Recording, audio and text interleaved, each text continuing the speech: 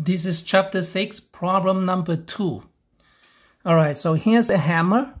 So let's say you have a hammer. The hammer is 1.2 kilogram. Okay, so that's about 2.5 pounds.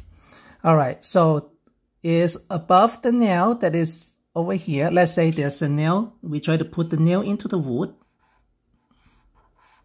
Okay, so this distance is about 0.5 meter.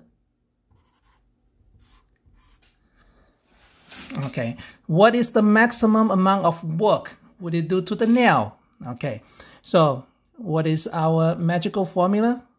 It is work, it is equal to force times distance. If it moves in a constant velocity, if it's not accelerating, that means the force,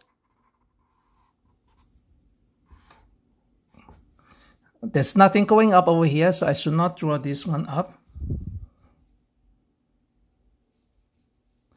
Okay, so there is only one force. Okay, and let's assume that it moves at a constant velocity. If you let it free fall, what will happen?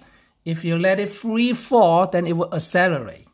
Okay, well, we can still calculate it. Okay, later on in this chapter, when you learn about potential energy, then we can calculate it. All right, let's now assume that this is the only force, and if we control it, let it move and move down in a constant velocity. Okay, so that force is the mg force. M is equal to, m times g, and the d, distance, is moving by 0.5 meter. Okay, so m is 1.2 times g is 9.8 times 0.5 meter, and that would be equal to 1.2 times 9.8 times 0.5, 5.88 joule, which is very little. Okay, so the question asks, why do people not just let it fall, but add their own force to the hammer? So you can let it just fall down and hit the hammer. That's one way. Or when your hand is over here, you can add more force to it.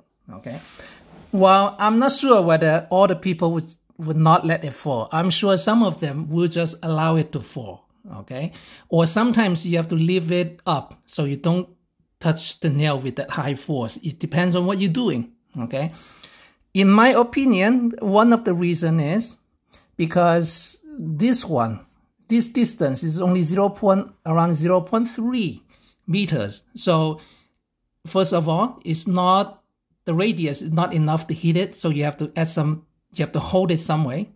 And usually this is a big nail or some type of nail getting into wood, and you may need to add more force to it because only 5.8 joule is not enough for a nail to get in.